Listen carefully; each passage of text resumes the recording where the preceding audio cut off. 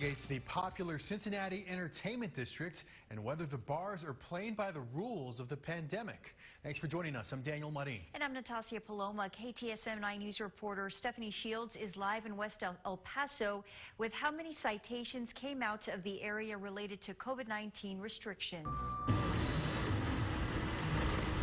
From the start of the pandemic last year in March to just this month, Cincinnati area bars have racked up 27 citations and violations from El Paso law enforcement.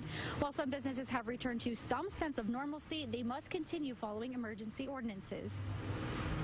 The area in itself, I think, has always been looked at by the TABC and also the El Paso PD as an area for entertainment, and of course, this is where the bars are. So, Frank Ritchie, owner of Rock and Cigar Bar, making up 5 of the 27 citations cited for mask and ordinance violations. KTSM took a look into which businesses in the area violated orders and how many. This is what we found.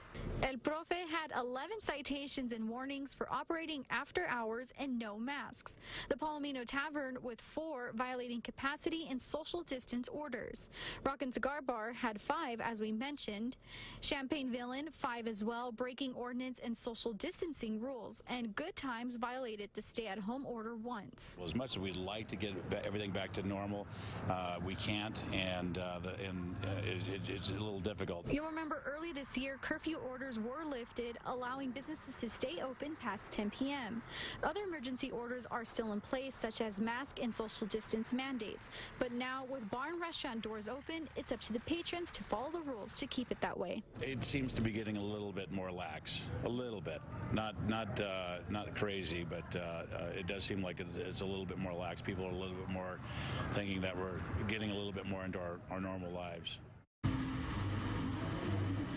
We also spoke with the Kern Place Neighborhood Association, telling KTSM they support law enforcement cracking down on ordinance violations in the area. You can read more on their response on our website, ktsm.com. Live in West El Paso, Stephanie Shields, KTSM 9 News. Stephanie,